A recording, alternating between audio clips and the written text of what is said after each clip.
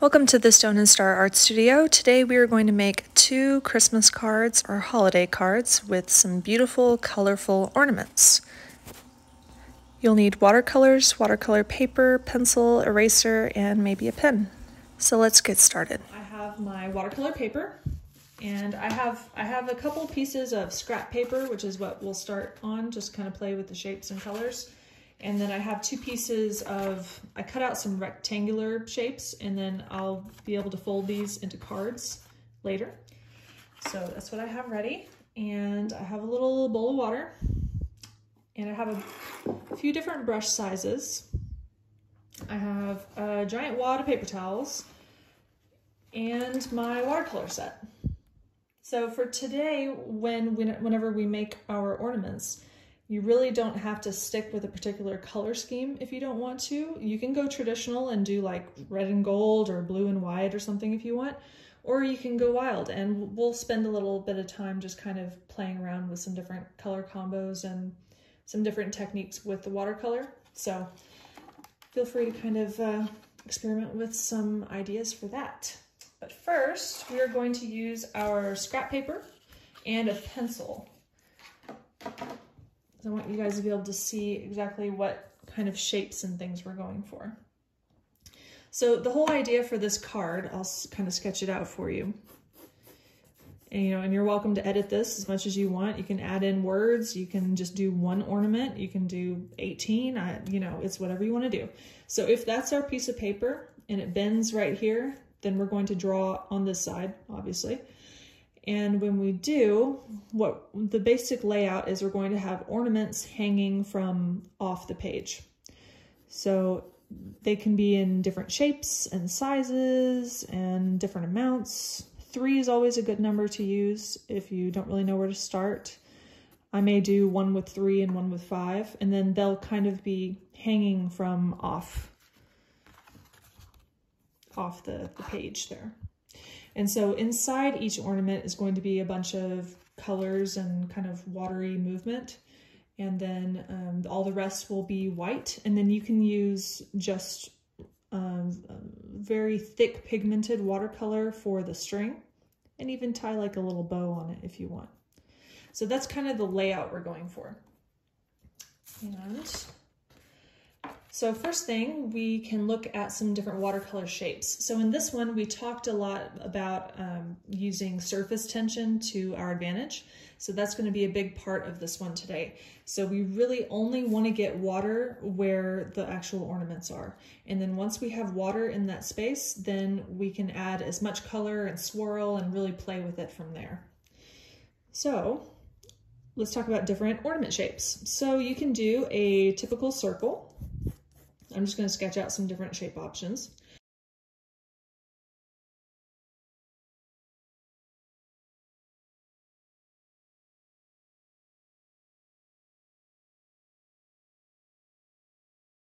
My goal whenever I'm trying to create a piece, planning out a piece of artwork, is always try to look for ways to make it more interesting. So it's really boring if this is going to be your card and you do 3 just like that, all the same size, all totally separate, there's no overlap. This is boring, okay? So we want to shoot for something a little more interesting. So if we did one that was maybe like a bigger one in the front, and then one slightly like behind it, maybe a smaller one back here, that would be more interesting than this one, right?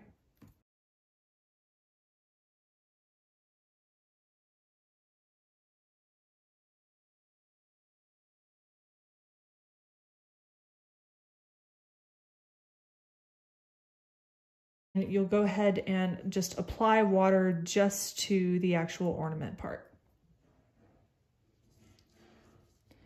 And then you can go back in with your color and really kind of just let it do what it wants to do. So with this, you can even pretend that there's like a light source and have the darkest spots on one side.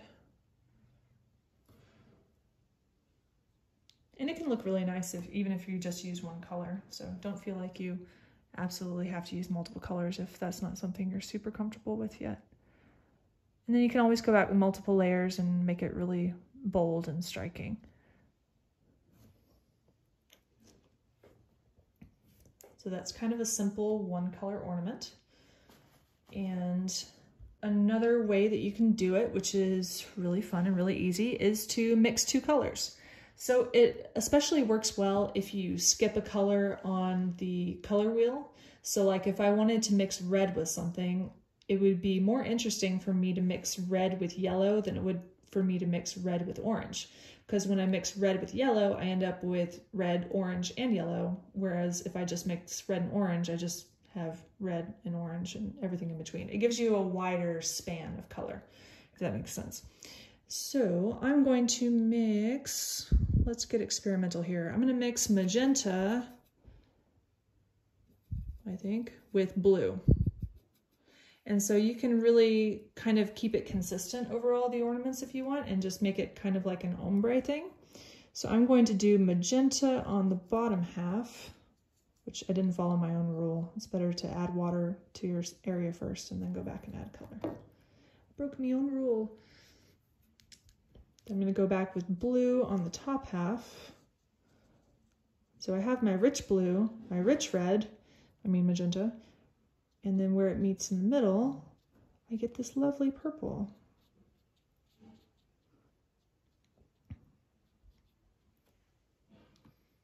And then I could even add like some blue down at the bottom too. So right now I would encourage you to maybe kind of follow along with what I'm doing, maybe experiment with your own color combinations and, you know, try out a few different things and see what you think is going to look best.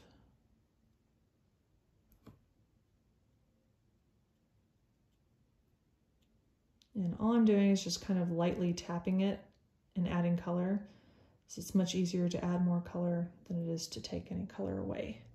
And I'm going to put my magenta, because I really like my magenta, over here. Just kind of let that live. Then I'll put some of this. This is more of like a cerulean blue than a deep blue over here. Then how about some green?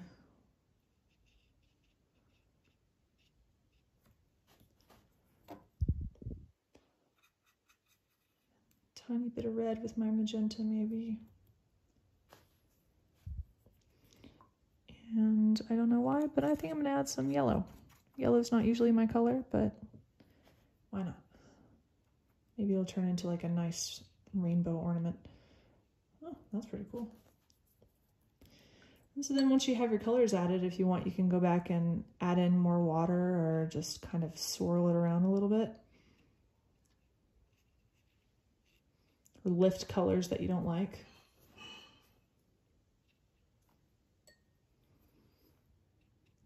Add in more of what you do like.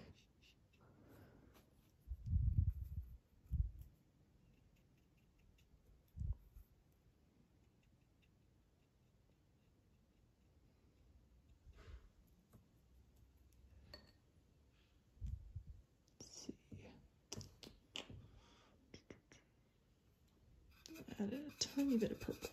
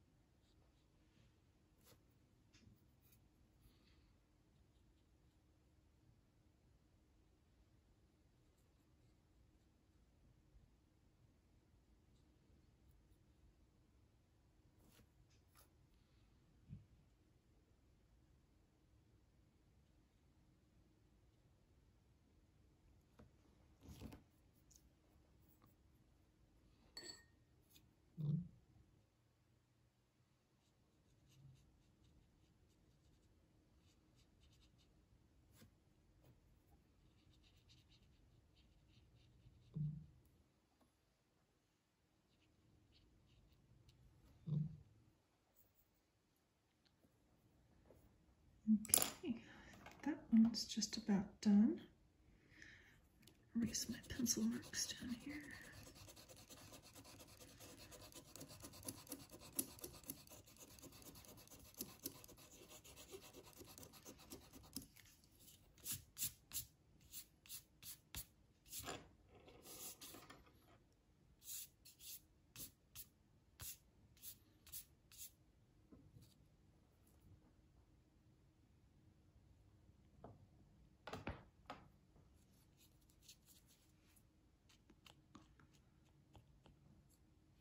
Okay.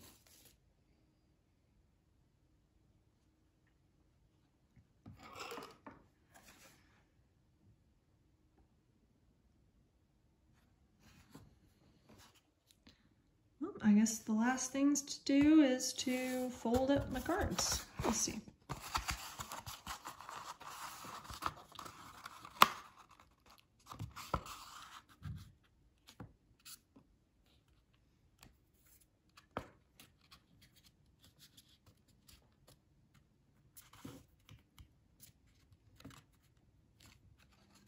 Okay, I might write a word on that later, but.